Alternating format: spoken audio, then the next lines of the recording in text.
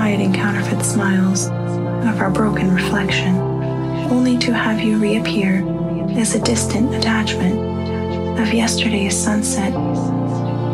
We're strangers again, born in similarity, left by unspoken ending, unable to voice feeling, trapped inevitable grieving, losing faith in each other so easily.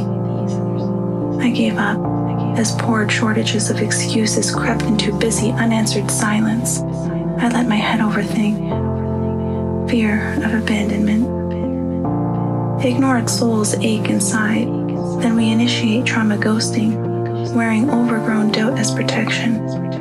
Our insecurities melt memories, insufficient healed chaos ruptures unexplained anxiety. Now we're checking out quietly. Did you ever like me? Did I earn your friendship?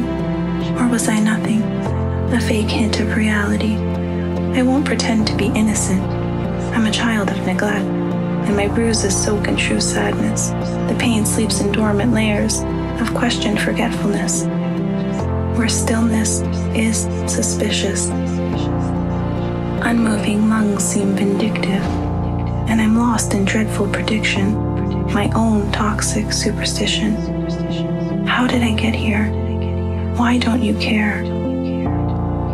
I want to pick up my phone and tell you I'm sorry, but I'm not sure what I've done. I'm not sure where it went wrong. Too many times we felt unread, unsaid regret. Too many times are unfit to try.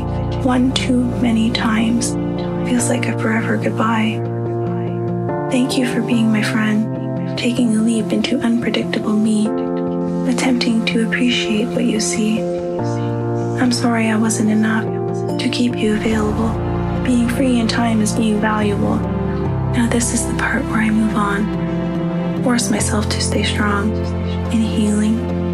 Believe in myself as I release the tender familiarity of your beautiful personality into the abyss of gratitude, hopeful to change my inner distance, forever ignite the sensation of self-acceptance. Healthy in mental health. Sure, maybe I wasn't enough. Sure, maybe I was too much, but I'm just being myself.